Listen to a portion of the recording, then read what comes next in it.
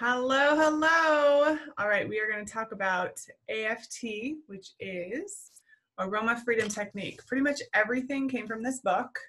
It's backwards. The Aroma Freedom Technique. Okay, this gives you the 12-step process of AFT, and it teaches you a little bit about how it was created, what the oils have to do with it, what your mind has to do with it, negative, positive emotions. So we're just gonna basically talk about what's in here. So I'm gonna pull up my screen here. Give me a second. Let's share this so then you guys can follow along. All right, so, oops. Okay, AFT, Aroma Freedom Technique. This allows you to connect to the dreams that spring from your heart, identify and release exactly what is holding you back, use essential oils to transform negative beliefs and emotions, discover how to permanently integrate deep change, and also make a daily habit of intentional living and create focus. Okay, the amazing power of scent. Some of you may know this, some of you may not, so let's just briefly talk about it.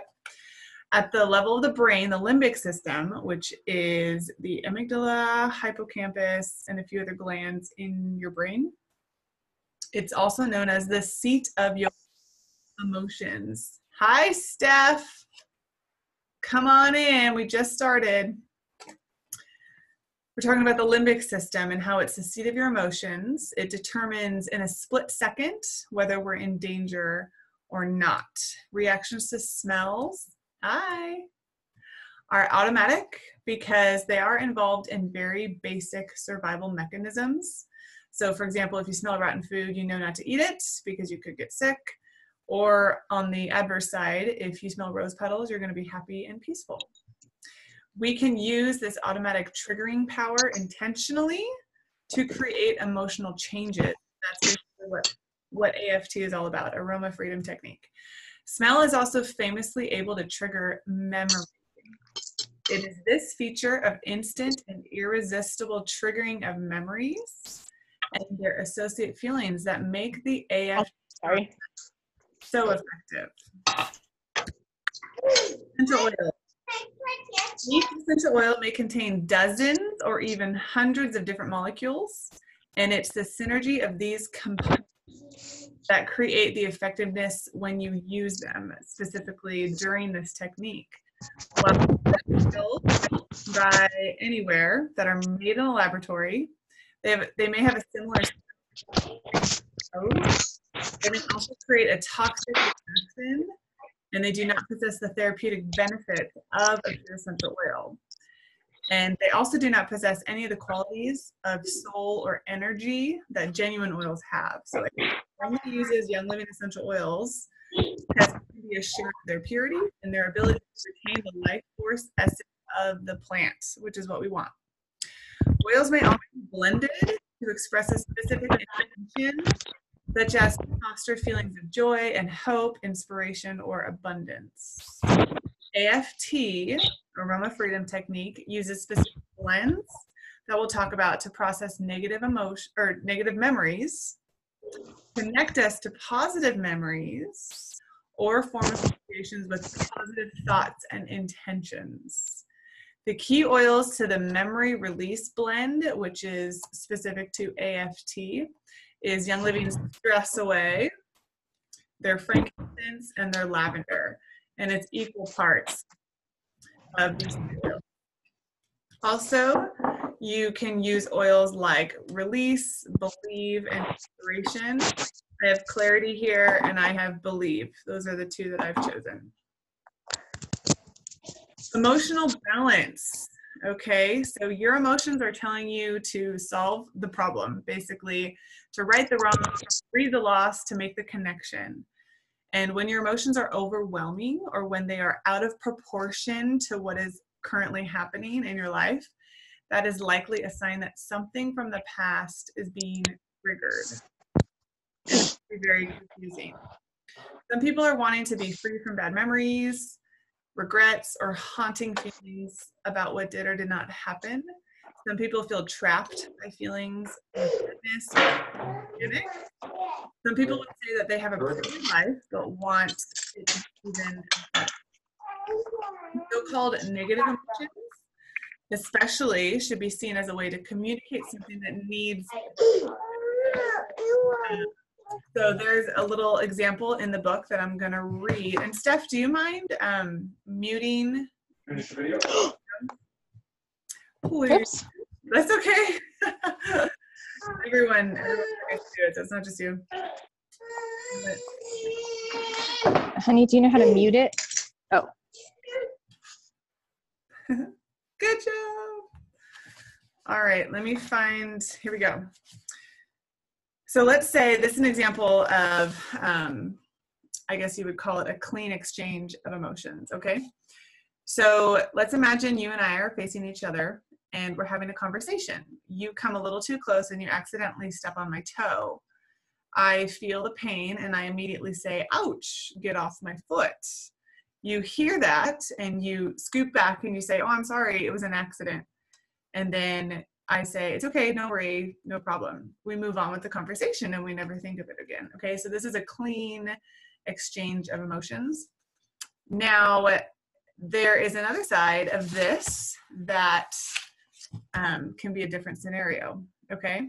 Say you first stepped on my toe and I did not cry out, okay? Perhaps I thought it was impolite, or maybe I just think that what you were saying was so important that I didn't want to interrupt you. And as the conversation progressed, my toe got more and more hurt and I became angrier at you and I didn't express it. So now, because I didn't cry out right away, because my feeling of need got unmet, I begin to feel resentment. And so now this cycle of emotional imbalance has begun. So I will walk around with unresolved emotions. Maybe a few days later, I'll see you and I yell at you for something that's really silly. And then you'll be perplexed and you'll begin to blame me for being rude, when the whole problem was way back when you stepped on my toe and I didn't say anything and we didn't resolve the issue. So this, of course, is like a tiny little example, but this gets manifested years and years and years and years of stuffing down these emotions and not expressing and resolving how we feel. And it literally changes the direction of our life and our relationships and our work. Okay? So emotional expression is hardwired into humans from infancy and into animals as well. However, as we navigate through childhood, we may experience pivotal moments in which we have an emotional reaction like hurt, abuse, being overpowered, distrust, fear, sadness, anger, which may not be expressed for any number of reasons. We know kids can't express themselves very well. So when we feel emotionally unbalanced, it usually means that we are being triggered by events that are actually issues from our past. Okay, so when we feel that unbalanced emotion, it's probably triggered from our past. The trouble is we often don't realize that it's from the past and that those emotions are fueling our current behavior. This is where it gets tricky sometimes, right? Expressive versus reactive, okay? Expressive emotions is the rush of energy that arises when we become imbalanced because a need that we currently have is not being met. So this is you stepping on my toe and me saying, ouch. So that would be expressive. Okay, reactive emotion is when an unfulfilled need from the past gets triggered by a present situation that is similar in some way. It is fundamentally a distortion of current reality. So an example of this is a situation that is only slightly dangerous, may be perceived as life-threatening, or a normal question may be interpreted as a hostile remark. This happens a lot in marriage, does it not? Okay, fear conditioning. Our emotions are primarily designed to help us meet our needs. Okay, so they're not bad, they're not good, they're there and they're designed to help us feel safe. our body is created for survival, and emotions are part of that survival mechanism. When we encounter a situation that feels dangerous, we form an association between details of that event and the concept of danger. Then in the future, when we encounter a situation with similar details, we are on the lookout for danger that may be coming. This is fear conditioning. So for example, a rabbit, okay, say he was out drinking water at the watering hole and he encountered a fox. The fox chased it, but the rabbit just barely escaped. So the rabbit learns from his experience that the watering hole is a dangerous place. Okay, so fear conditioning in this situation is a survival strategy. And if our ancestors had not been good at this, they would not have survived long enough to give birth to us. Okay, so this is good. So the same holds true though for situations that are not life-threatening. For example, if a child is embarrassed in class, he may develop an aversion to school or to that particular teacher or group of students. Again, this is a survival mechanism. Although not physically in danger, he wants to avoid the painful feeling of embarrassment connected with that type of situation. Okay, now there's two ways to look at our experiences, okay? There is the side of the rabbit running from the fox. Oh, I can never go outside of my home because that fox is going to chase me. So that's a negative perspective. Or the rabbit could think, hey, I outran the fox. That's a positive way of looking at it, okay? Knowing that I'm not going to put myself in danger, but if it does happen again, I can get through it, okay? And that's how we deal with things as well. That's how we kind of condition ourselves to think. So here's some examples of a self-image, positive and negative. So you could think I am rich, or you could think I am poor. I am safe, or I am in danger. I am strong, I am weak, I am smart, I am stupid, I am beautiful, I am ugly, I'm confident, I am overwhelmed. So same experience, different thought process. Okay, so the AFT process will help us to reprogram these limiting beliefs in order to reshape our subconscious beliefs to conform more closely with our consciously held goals and ideas, so we don't have that constant war going on between our head and our heart.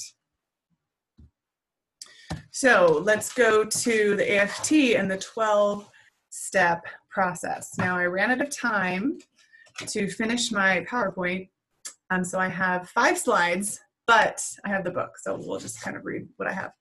So intro to AFT, okay? Our belief systems are built up through our childhood as a result of assigning meaning to events that we live through. It is not what happens to us that makes us who we are, but rather, it is more accurate to say that we make ourselves who we are through the way that we respond to the events in our lives.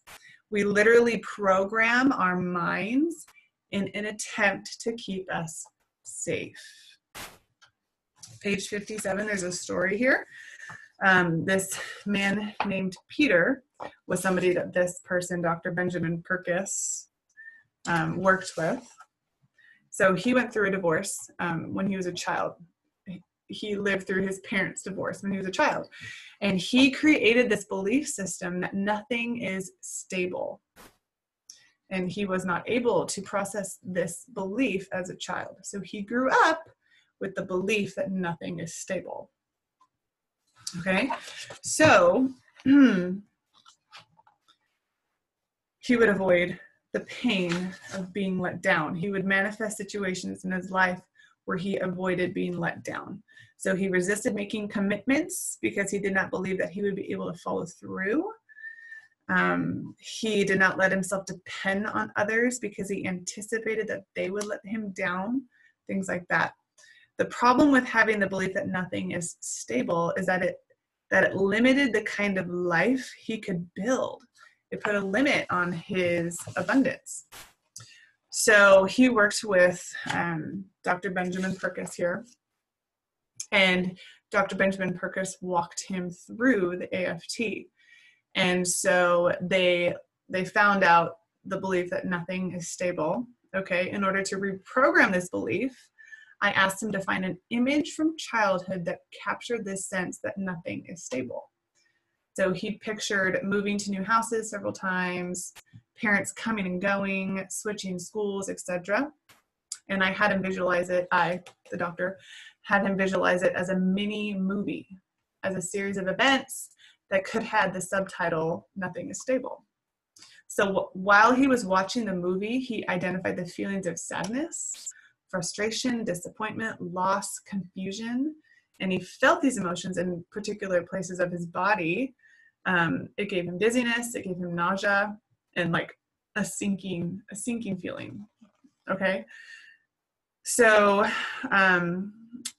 after they discovered the feelings, I had Peter smell the memory release oil mixture, which is our stress away, frankincense, and lavender, equal parts of that. And he breathed it for about 2 minutes. He reported that he felt himself shaking slightly and almost being tearful as some more memories from that time flooded back.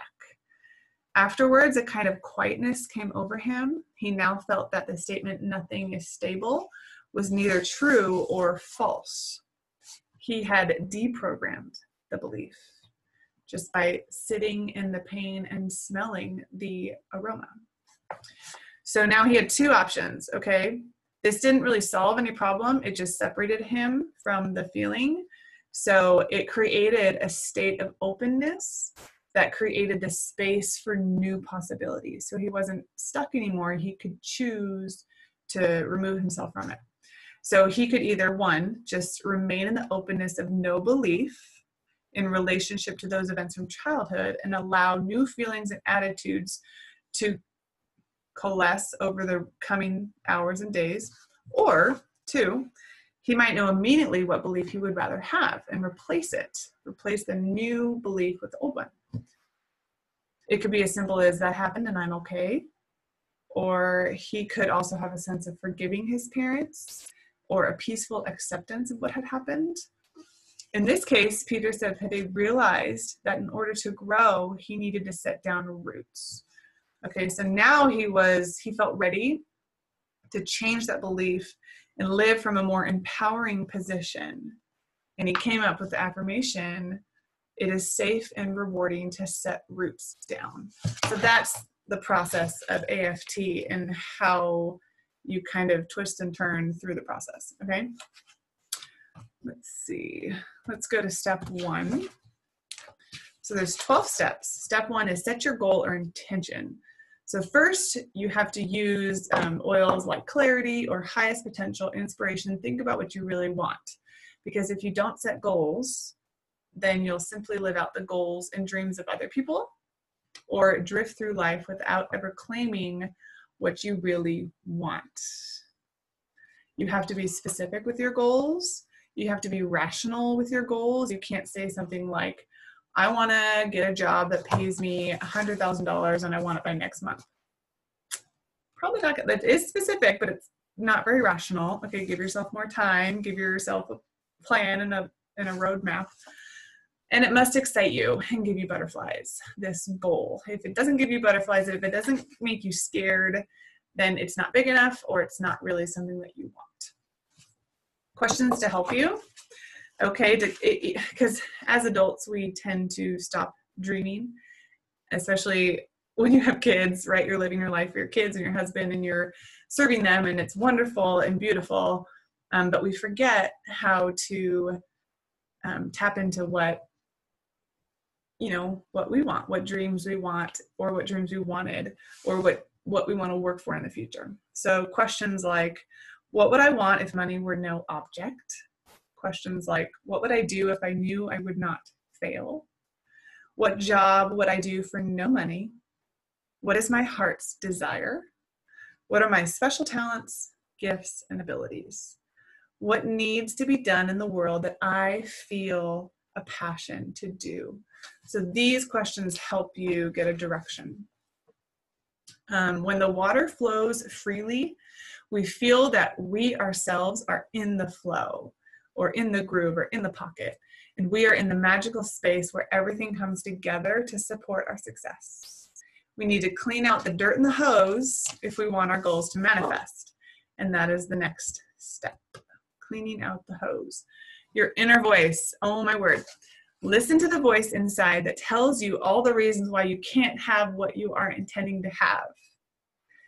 As soon as you say your intention, you're going to hear voices. You're going to hear that little negative voice inside of you say either rational things like, I don't have time, I don't have money, I don't have the support, I don't have the education or the knowledge, or you're going to hear that little voice say things even worse, like, you're stupid, your parents wouldn't approve, you have no idea how to do that, you don't have enough willpower, you've tried it before and you failed. This is our survival mechanism. Okay, we have to listen to the voice. We have to sit in the pain of that. We have to write it down or confront it or just pay attention to it, okay? Negative messages are there to protect us. The trouble is they protect us by keeping us stuck where we are versus helping us manifest a goal that would allow us to live a more satisfying life. So how do we do this? One, we can combat the negative messages with positive ones, okay, as is sometimes taught when people learn to do affirmations, okay, so replacing the bad with the good. Another approach is to listen to the voices without becoming attached to them, which is kind of like what meditation is and being mindful and that kind of stuff. Or we can go deeper inside and use the AFT process to dissolve the negative thoughts by releasing the emotional charge that has been holding that negative voice in place. Okay, so that takes us to step 3, which is identify the feeling that that negative voice or negative excuse brings you. Identify how you feel when you think about the negative thoughts. If the message is you're stupid, this might make you feel ashamed or sad or depressed or nervous or incompetent. And remember that feelings are best expressed by a single word. So try to keep it simple. Keep it simple. Number 4, body awareness. Where do you feel this negative feeling in your body? Every emotional experience has a physical correlate. Our nervous system is designed to recoil from pain. Just as we pull away from a hot stove, we tend to pull away from painful emotions and feelings. Feelings are like waves. I learned a little bit about this when I was giving birth. To ride the wave of pain and don't try to stop it. Because when you try to resist it and stop it, it gets worse, right? And we get stuck. So feelings are like waves. And like waves, no feeling lasts forever.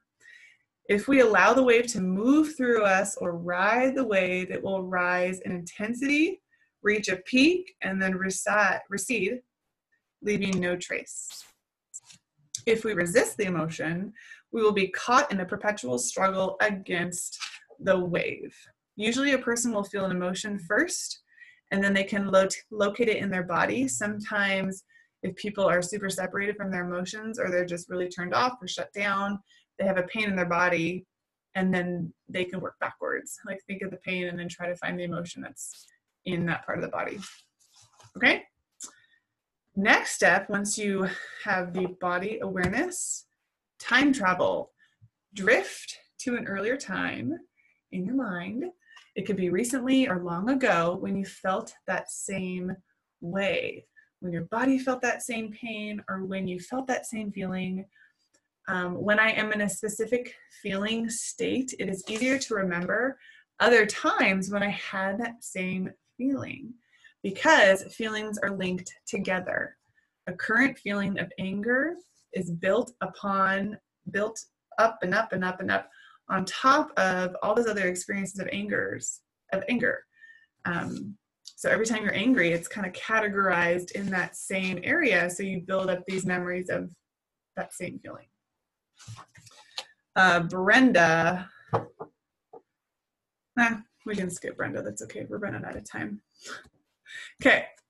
Smell essential oils. Okay, this is where I ran out of time. Okay, so if you have an oil right now, whatever you have, go ahead and put it on. I'm going to put my clarity on.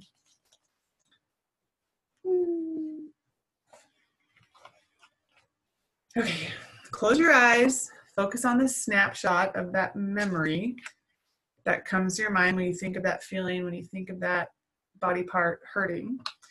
Focus on the snapshot of that memory, the feeling, the negative thought, and the bodily sensation while smelling the memory release essential oil mixture, frankincense, lavender, and stress away. For the second round, use inner child. I forgot to grab that one.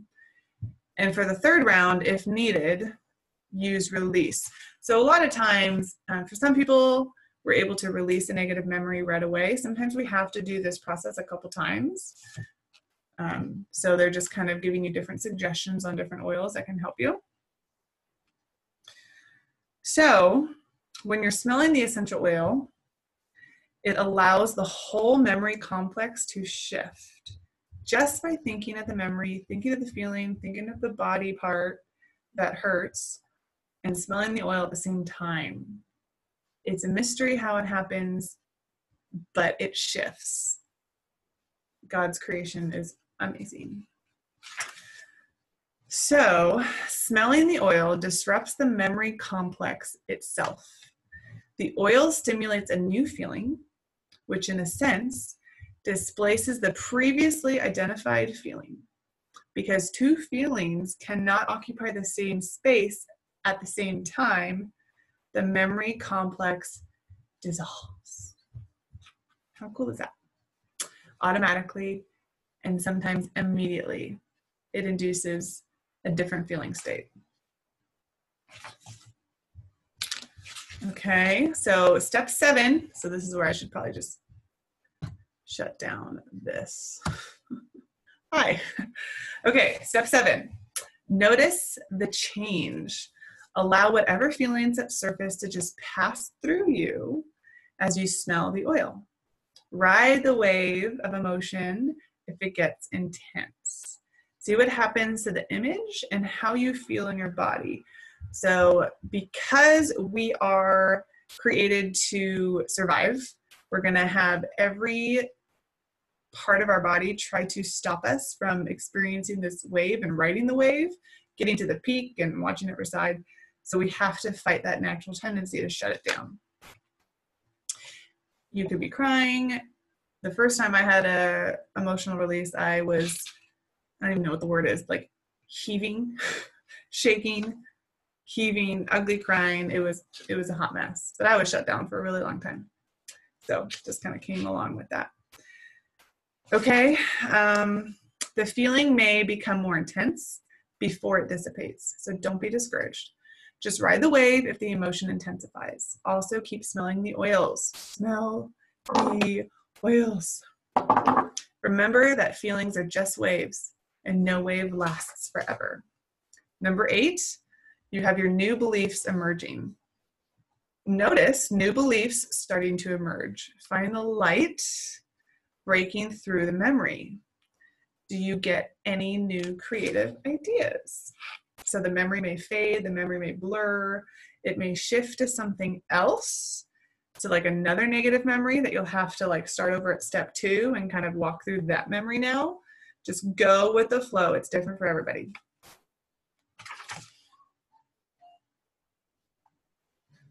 I underline like everything in this book. It's so good. Let's see. When you are using the AFT process, you want to be actively looking for a positive belief to emerge from the ashes of the dissolving memory complex. When you do this, you are taking ownership of your life and choosing to take yourself in a new direction. Don't pretend to believe a positive thought if you are still stuck in negativity, but rather look for the opening, the ray of light you can find that shows you a way out of the previously stuck attitude. Or just take that new memory and start over with step 2 and work your way through it. Okay, step 9, what time is it? Cool.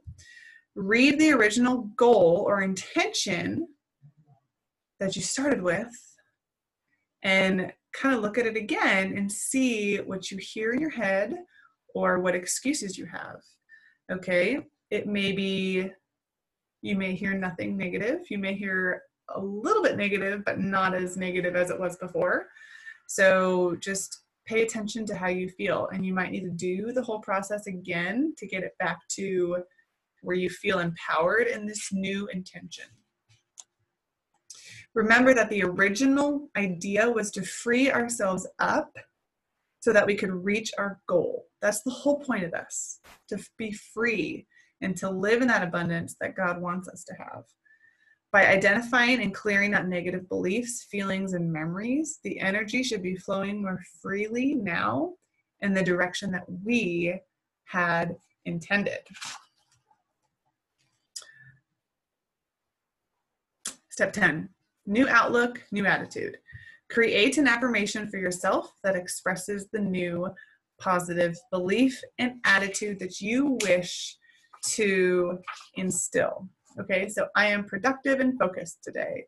I learn easily and remember what I have learned. I am thoughtful and considerate wife or husband. I am peaceful and kind throughout the day. I choose to be radiant even when others are being negative. And remember, your affirmation that you create must be in the present tense. It's what you want to step into. To find a good affirmation organically, you can ask, what is the positive voice saying now?